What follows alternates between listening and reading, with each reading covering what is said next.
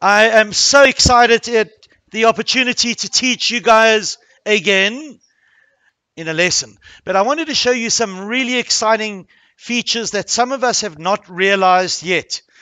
You can easily find it in the art section. So if you go and open Purple Mash, here's your main sections. Go to art, animation.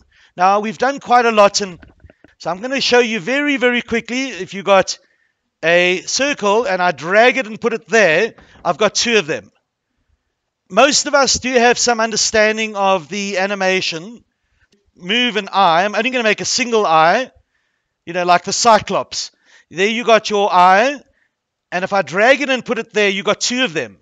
Or you can even make it smaller by selecting and dropping it. So that would be smaller. You see two of them over here. If you switch on your onion skin, that would make it traceable. So you can see the first one's there, the second one's going smaller. Turn off the onion skin, it's smaller.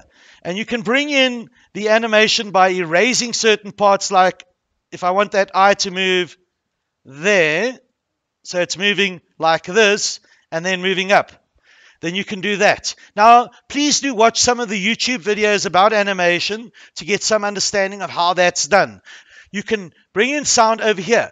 So when you do your animation, you can bring in sound. But when you make your animations, do bring in sound effects. Now, you can see there's a whole lot of them. You can go magic, music. So if I want to bring in music, I've never heard this music. You can even make your own music in Purple Mash, and you can even record.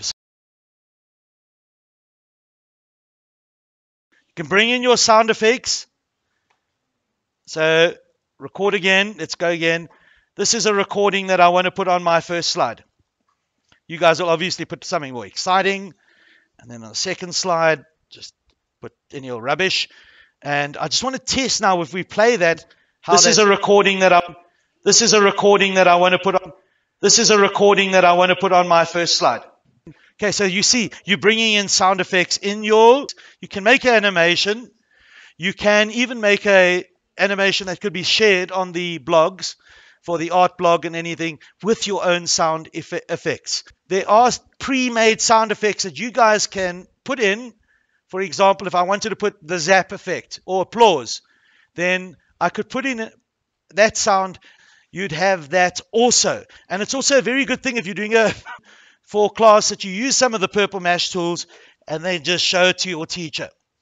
Okay, so try to see if you can put some sound effects in your presentations as well.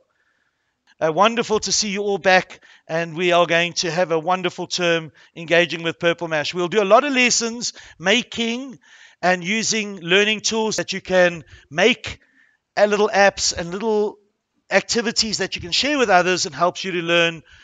You're not just relying purely on your brains. You are using tools to learn better, and that's really, really smart. That's called the creative part of learning.